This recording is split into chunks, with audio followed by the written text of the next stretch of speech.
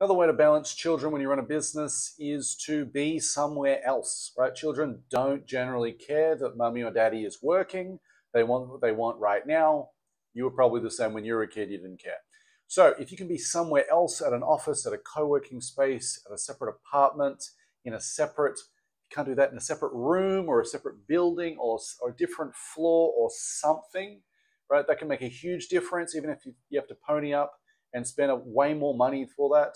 Right? Obviously, it's going to be way cheaper if you can just do this in your lounge room or living room or dining room or bedroom, and your children just know to leave you alone. But often it can just be easier if you're somewhere else, and they can have someone, anyone, available to look after those kids. Remember when you were 16 or 15 or something like that, and you were responsible for babysitting children? Did any of them die? Probably not, right? If you can find someone to take care of them, this is emotionally miserable experience, but it makes a huge difference.